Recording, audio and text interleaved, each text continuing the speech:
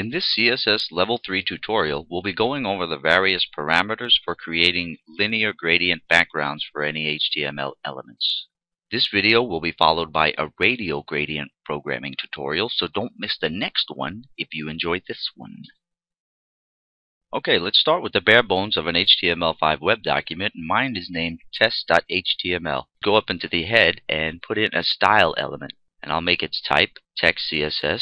Make sure I go down a couple of lines and close that style element. Now the first thing I want to do is target all native div tags that I put on this page. So just for example's sake, we're going to have a whole lot of divs on this page, and we're going to have different gradients on all of them so we can evaluate the way they look next to one another. So what we're going to do, just for example's sake, is so in CSS we just put div. If you wanted to target all paragraphs, so you would just put P there. But we want to target divs, so we'll put div. And each one we want to float left, be a width of 300, a height of 100, have a margin of 4 pixels around them. The color of the text within them will be white. The font size of the text will be 30 pixels. And the padding, the inner padding of each div will be 20 pixels. Simple enough. Now I want you to go into the body element of your web page and place in these 9 div elements. And each one is going to have a different class from the other. You can also make these IDs if you want, but I'm just going to use class. So you can see each one has a different class, gradient 1 all the way down through gradient 9. And the inner HTML content just holds the number for which div that is on the page. Now we can start targeting all these divs by the class we give them. So let's target gradient 1. We'll say div dot to signify that it's a class, gradient 1. Open curly brace and close curly brace. And we want to target the background property. We'll type in linear hyphen gradient, and then you open and close parentheses and then put semicolon, and in between your parentheses is where we put all the parameters that will render the exact gradient that we want. Now in a couple of years we'll be able to use linear gradient without any prefixes, but for the time being, since I'm testing in Google Chrome, or if you're testing in Safari, you have to put the WebKit prefix before your linear gradient setting. And if you're testing in Internet Explorer, this would be MS. If you're testing in Firefox, this would be MOS. And if you're testing in Opera, this would be an O. Now, since I'm testing in Chrome, I'm going to use WebKit. But like I said, soon, in the very near future, we'll be able to use it in all browsers without any of the prefixes, just like that. But for the time being, when we get done with all of these examples, we're going to add WebKit, MOS, O, and the MS prefixes for all of the gradients that we create in these examples. Because we want to make sure that it works if a user comes to our site in Opera. We want to make sure that the linear gradient works for them too. So basically, the parameters you can put in a linear gradient are the angle, which is the direction it will flow, and then all of the colors that you want, and color stops, which I'll be explaining color stops and the colors in just a moment. So the first thing we'll do is we'll just put a very simple gradient that will go from turquoise to black. Now let's render test.html in our favorite browser. So you see I get a gradient that goes from turquoise to black. Now you can use any kind of color values that you want. You don't have to use the direct name of colors like I'm using here. You can use hexadecimal colors if you like. So I can change that word black to a hexadecimal black. And then if I test, you'll see I get the same results. You can also use HSL colors and RGB color values here. So you can use direct name of colors, you can use hexadecimal colors, you can use HSL colors, or you can use RGB colors, whatever you prefer. Okay, now what if I want to add more colors? Let's copy this whole rule right here, and let's create another rule under that one for the gradient box number 2. And right after the black setting, we're going to add another color, magenta. Now let's view that in our browser. So you can see now we have a gradient that has 3 colors. And let's say I wanted to add yellow onto the end of that. Preview it. So you can see how you can just get a whole wide spectrum of colors. All you have to do is keep adding them in there, separated by commas. Okay, now let's take that one that we just created that has 3 colors in it now. Let's change that to gradient 3 so we can affect box 3 here on the page. Now we're going to introduce color stops, which will make your color stop where you specify, and you can use either pixels or percentages. So if I say turquoise goes 30%, and I'll leave the black alone, and then my magenta, I want it to go 70%. So let's render that. Let me stretch this out a little bit. And what you can see is that makes the turquoise and the magenta dominate more of the background. And you can go even so far as to tighten those lines up all the way to where it doesn't even look like a gradient. And I'll show you what I'm talking about by making another rule here. Let's make this one gradient 4.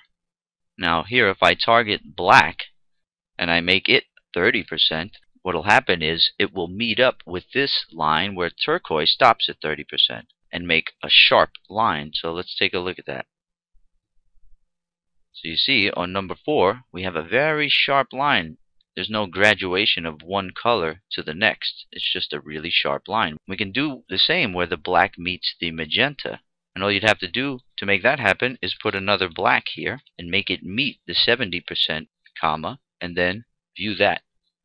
So that shows you how to put these lines, the gradient lines, anywhere you want them, and even tighten them up to where they don't even look like they graduate from one color to the other. Okay, now let's talk about direction or angle of your linear gradient.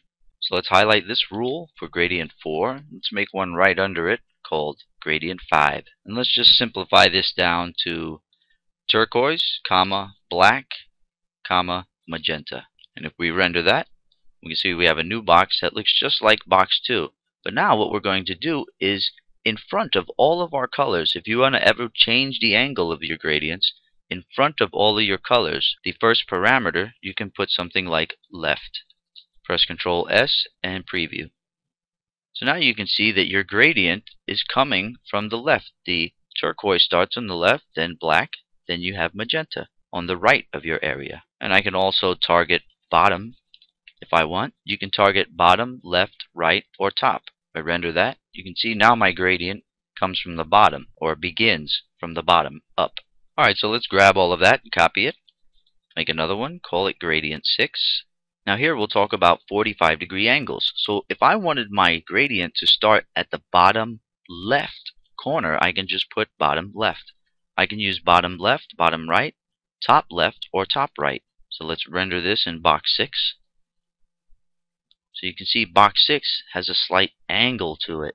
The turquoise starts in this bottom corner, and the gradient ends with the magenta in this top corner here. And you can see that more dramatically if you make these boxes square, and then re-render, and then refresh. You can see how, more dramatically, you can see how it's from corner to corner there. But I'll just leave that at 300 so we can all see what they look like in rectangular form.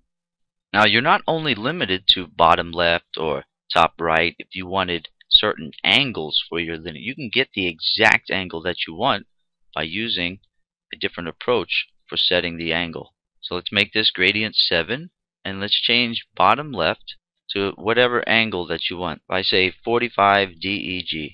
That's 45 degrees. Render that in my browser. But what if I change 45 to something like 315? And refresh the page and keep an eye on box 7. You can see how the angle changes, and you can put any angle that you want there.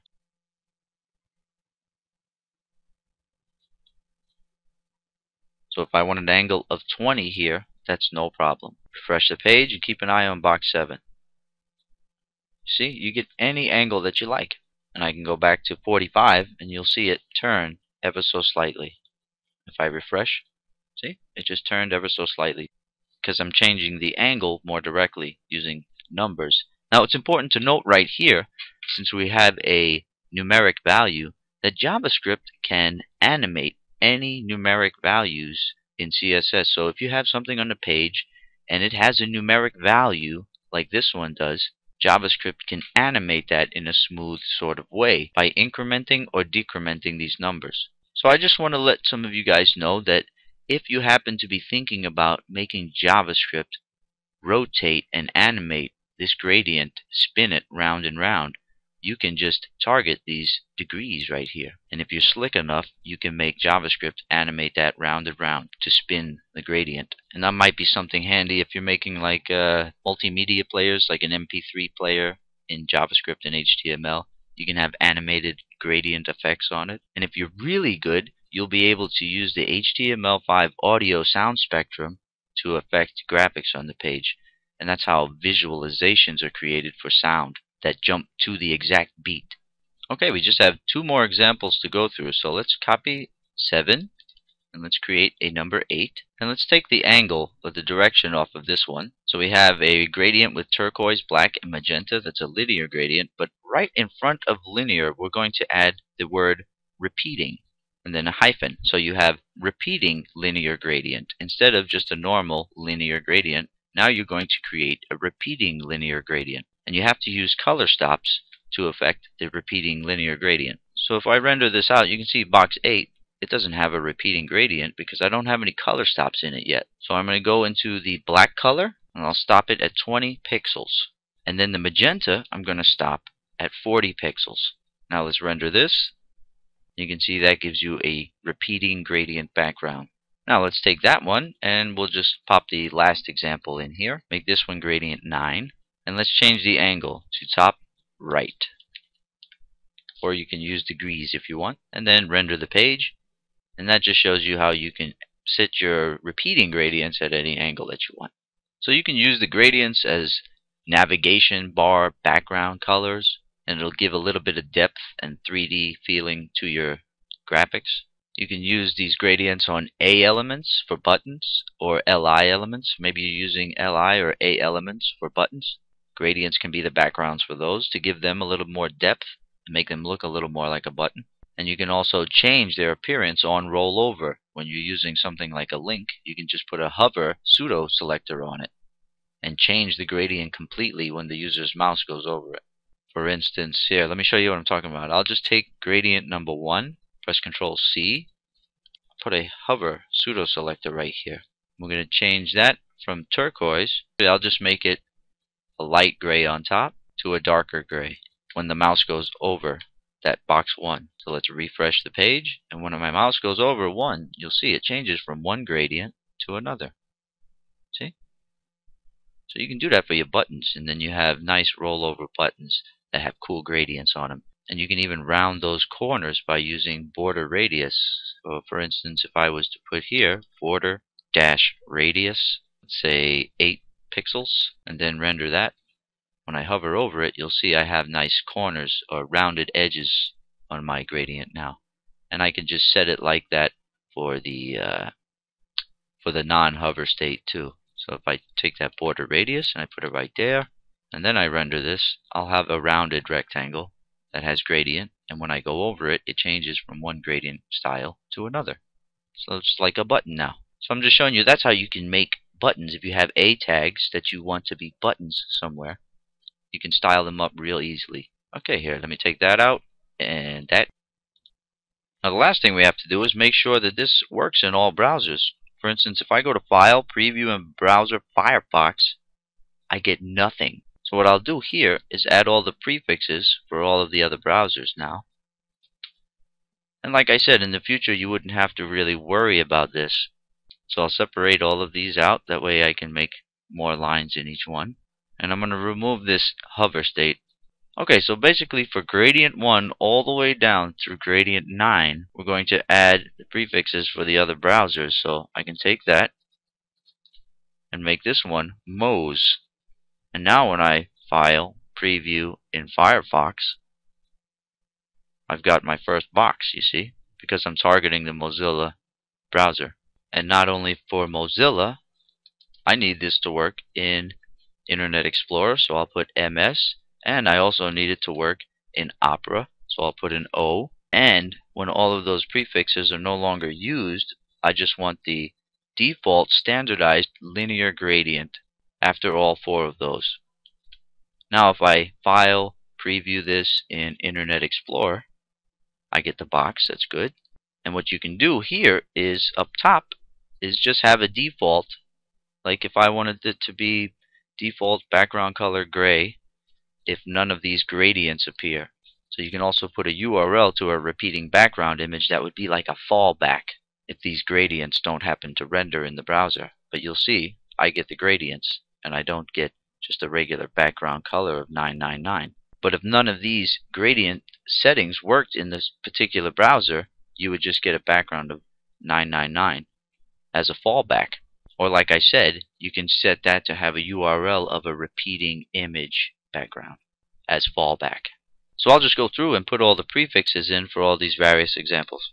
Okay, so basically this is what you should end up with. And remember, like I said, each gradient that you create can have a fallback at the top. So you just want to make sure you target WebKit, Moz, MS, and O, and then at the very bottom you put the standardized way that it will be used in the future in all browsers. And in a couple of years from now, you won't even need all of those. You'll only need the one that says linear gradient, just like that. For the time being, we have to use the prefixes. Actually, some will work just like that without the prefix in certain browsers. For instance, Chrome. Let's take a look at Box 2. See? Box 2 is still there. Everything still works just fine. And there's no WebKit prefix. And it still works in Chrome. But you don't really want to do that because some of your settings will not work in Chrome unless you have WebKit. So you just want to leave it just like it is like that for the time being, because some of these more complex settings won't render in Chrome unless you have the WebKit prefix. Okay, so using these examples should allow you to be able to angle your gradients any way you want, put as many colors that you want in them. Oh, and I wanted to show you guys one more thing. Let me target number 2, and I'm going to show you something interesting. Let's target gradient 2. So I'll just take all the blacks for all of the prefixes and change them to transparent. Now let's render this, and you'll see we get a transparent color as where the black was, which is a pretty cool effect that you can layer these backgrounds on top of other elements, and you'll be able to see right through these gradients where they are transparent. All of this code will be on the page where the video renders at Develop PHP if any of you happen to need to see all the code or copy it for any reason. Okay, so that covers the various programming parameters for creating linear gradient backgrounds for any HTML elements. And in the next video that I'm going to put out directly after this video, we're going to talk about radial gradients, which allows you to create circular or elliptical shaped gradients.